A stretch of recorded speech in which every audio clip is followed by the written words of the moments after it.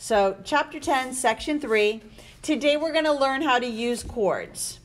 So the first one is a theorem. It's theorem 10.6. Again, you shouldn't be memorizing numbers. If it has a name, it makes it nice and easy. This one is called the congruent corresponding chords theorem. And what this theorem states, that in the same circle or in congruent circles, two minor arcs are congruent if and only if, this is important because it can go either way, their corresponding chords are congruent. So because of the if and only if they give you congruency marks on the chords like they did here, if they show you that AB is congruent to CD, then that tells you that the arc made by AB is congruent to the arc made by CD. So this would make these two arcs congruent. And we could go the other way. So let's say instead, like the statement here has, let's say they didn't have these red marks here, and let's say instead they told you that this arc was congruent to this arc, then you can conclude that these two chords are congruent. So you can go either way. So they'll only give you maybe one piece of information, and then you can figure out that the other piece is also congruent because of the if and only if. The second slide, also another theorem. This one is called the perpendicular chord bisector theorem. So this one states that if a diameter of a circle is perpendicular, and we're going to look for that right angle, to a chord, then the diameter bisects the chord and its arc. So we can tell that this is a diameter. It's going through the center, and it's going from side to side. We can tell that it's perpendicular to this chord because of the right angle. So because it's perpendicular, I know that this segment here, FH, is congruent to segment HD. And I also know that arc FG is congruent to arc GD. So if EG is a diameter and it's perpendicular to the chord, because we see that right angle, then we know the pieces that the diameter splits that chord into are congruent, as well as the two arc measures. Now we're going to see the converse of this. So the converse of the perpendicular chord bisector theorem, it states that if one chord is a perpendicular bisector of another chord, then that first chord is a diameter. So we can see that this chord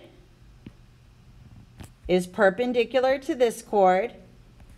We can see that it's actually a perpendicular bisector because of the congruent pieces. And because we have a perpendicular bisector here, we can now conclude that QS or SQ is a diameter. So it's the same thing but in reverse. And then the last theorem, yes. And then the last one is called the equidistant chords theorem. And again, this one also has the words if and only if in it. So I can say it backwards and forwards. So in the same circle or in congruent circles, two chords are congruent if and only if they are equidistant from the center. So either they're going to show us that the two chords are congruent if this little piece here, EG, is congruent to EF. So they would have some kind of congruency marks, or they could have a statement like this. So if the chords are equidistant from the center, then we know that those two chords are also congruent. And you can go either way on that. Now we're going to apply the theorems we just learned, plus our special right triangles and Pythagorean theorem. So let's try those on the next slide. Let me zoom in here to example A. Now, the 13 is for this radius length. So it goes from the center to the side So this 13 is a radius. I also can see I have another radius over here, which is the hypotenuse of this right triangle. This is also a radius because it's going from the center to a side. I also have one over here. So they've actually drawn in 3 different radii, and they're all 13. The only one I need to focus on is this one for the triangle, the right triangle over here. And I'm going to pull that out so I can see it a little bit better. Let me just pull it over here. So I know this is the right angle. I know this little piece is 5. This one's 13. And I'm looking for x. So because it's a right triangle, to find the value of x, I can use Pythagorean theorem. So I can do x squared plus 5 squared equals 13 squared. It doesn't matter if you put the 5 first or the x first. I'm going to square the 5. I'm going to square the 13. I'm going to subtract the 25. And now I get 144. I'm going to square root it. Now, technically, we should be getting plus and minus 12. However, the x is a side length of a triangle. So I don't want to have any negative side lengths, so I'm only going to keep positive 12. So in this particular problem, we're only keeping the positive answer. So x equals 12. Now to find y, I just learned a new theorem today, and that theorem was the perpendicular bisector theorem. And that theorem stated that if a diameter of a chord is perpendicular to a chord, then the diameter bisects the chord and its arc. So because this chord here has been bisected, I know that y also equals 12. So I'm using the perpendicular chord bisector theorem to figure out what y is. You know, you could have even drawn in your own radii and made your own right triangle over here as well.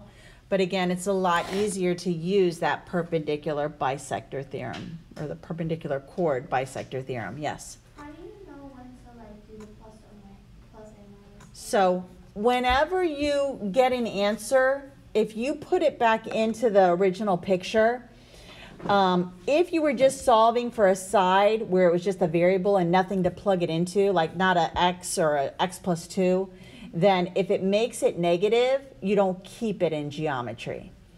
Okay, in Algebra 2, when we're not trying to figure out like a missing side or a missing angle, we keep both answers. But in this case, I don't want to say that x is negative 12 because I can't have a negative side of a triangle. It always has to be a positive number.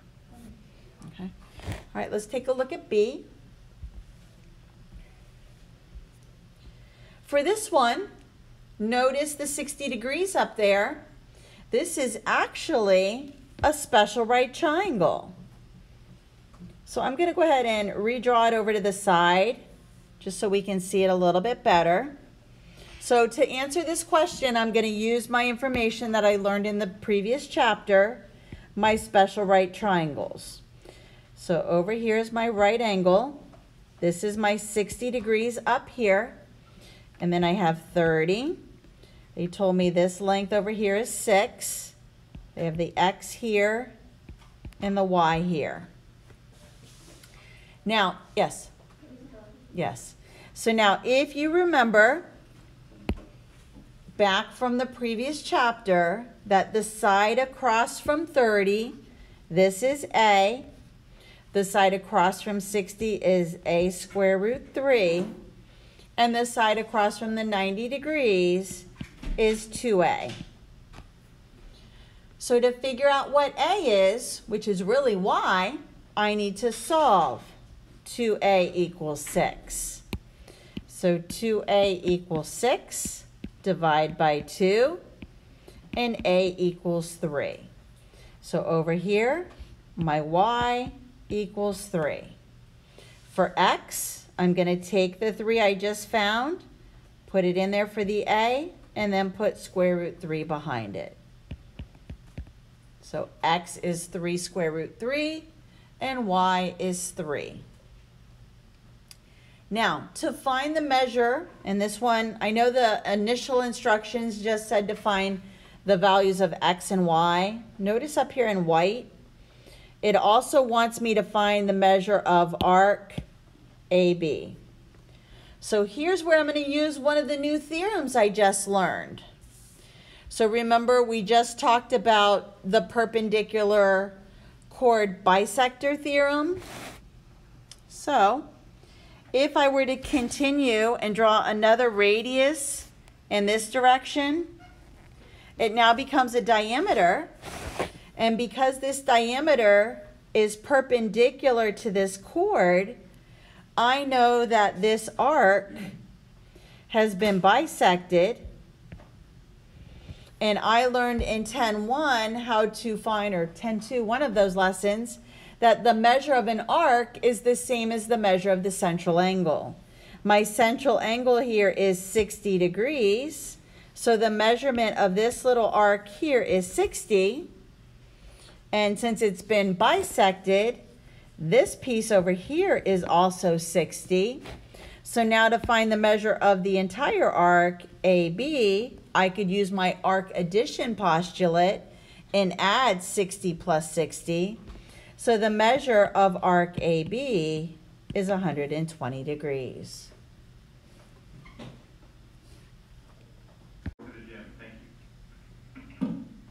Is 16, so y equals 16. And the theorem I'm using is the equidistant chords theorem.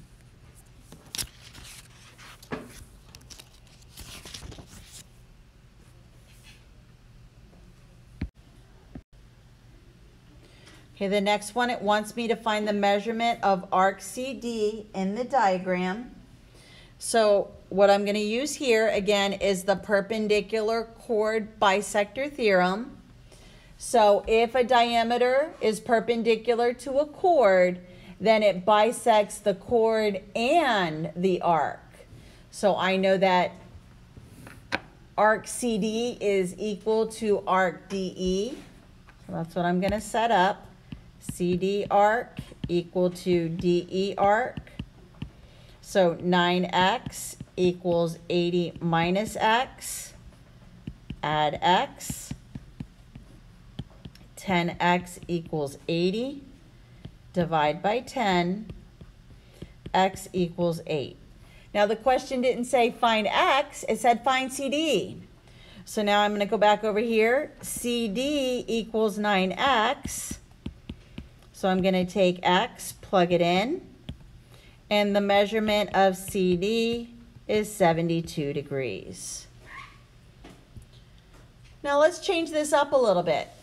What if I said find the measurement of arc BC?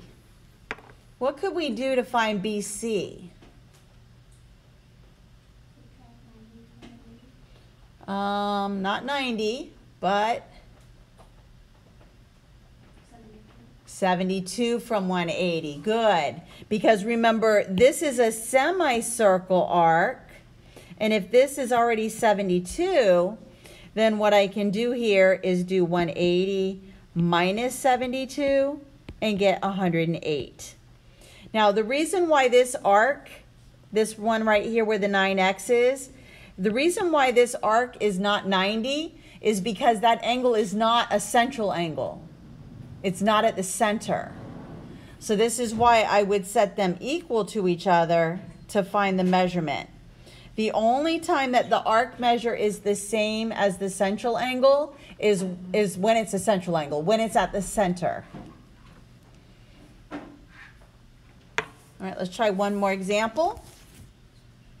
And again, we're going to use that equidistant chords theorem. So here at the beginning, they're telling us that QR and ST both equal 16. It's also labeled in the picture.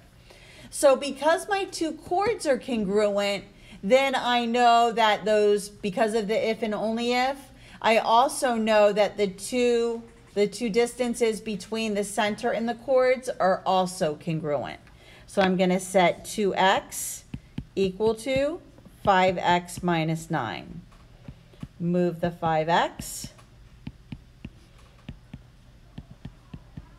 Divide by -3. And x equals +3. Now again, it did not ask me to find x, it asked me to find the length of CU. So CU equals 2x. I'm going to take 3, plug it in, and the length of CU is 6. So again, we applied the equidistant chords theorem. Because the chords were congruent, so was the distance between the center and the chords. They were also equidistant. And that is it for the 10.3 notes. Now, I haven't posted the homework yet. I'm going to do it now. I had to white out a few more problems. So you do have 10.3 homework. I'm going to do that right now and get that posted for you.